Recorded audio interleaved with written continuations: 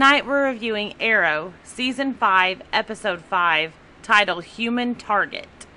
It's freaking awesome. In this episode, we were able to see Diggle was back. He had his armor on. I'm really kind of curious, how long is he going to be able to stay back without having to fix his problems with the government? So I'm very curious which direction this storyline is going to take. I'm really excited to see Diggle back as well. I'm glad that he came back and was able to help with the whole Renee situation. Renee got rescued by the team while he was digging his own grave because of Church. And then Diggle had to talk to him about, Church's next move and things like that and kind of debrief him. So Diggle, we know he's a really important part of this team, and I'm glad that he's came back. Now I'm just waiting for Speedy to come back.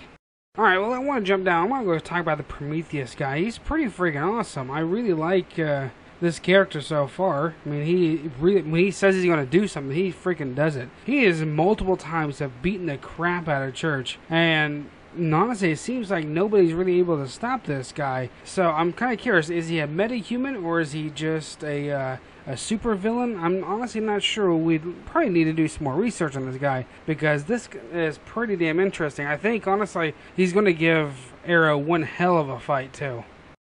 The next thing I want to talk about is the Human Target.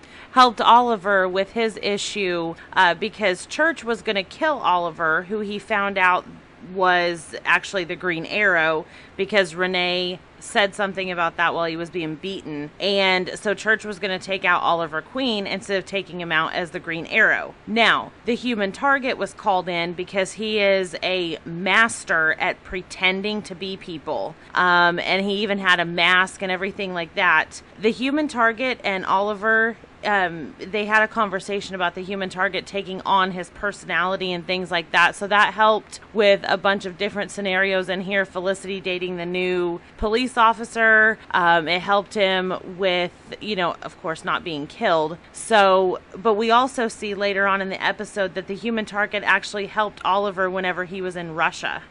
Well, I kind of want to go back just a little bit to where Prometheus, of course, we already seen this in the episode. He goes and warns him that 3 times, right? So, I mean, the first time it's, an axe in the back. Second time he almost tries to kill him, but, of course, Church had his own little meta. But then the very last time, when we seen it, when Church supposedly kills Oliver, the mayor, which technically we know is exactly the same person. At the very end, right before Church dies, he's telling Prometheus that who Oliver really is. I really seriously believe that Prometheus already knows, and he just freaking kills him pretty damn quickly too. He did not, back down on that promise when he told him, "Stop doing it or I will kill you."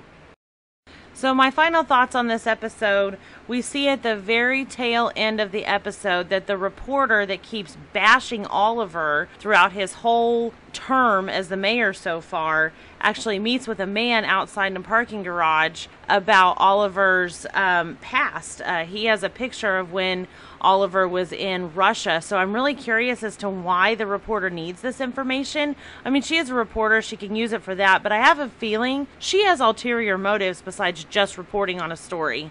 Well, let's get my final thoughts here. This is a very nice episode. I really kind of liked it. It was really cool to be able to see that Prometheus guy, but not only reporter lady, I really believe maybe she's actually just, gathering the information and getting ready to freaking just carpet bomb him. I'm serious, just tear him apart. That's possibly what she's doing. I don't think she's going to go back against her word that she's going to wait the 30 days. So I honestly don't know. I guess we'll see kind of what happens. But if you guys like these, hit those like button, hit those subscribe buttons, leave those comments and theories. We definitely read them, and we'll catch you guys next time.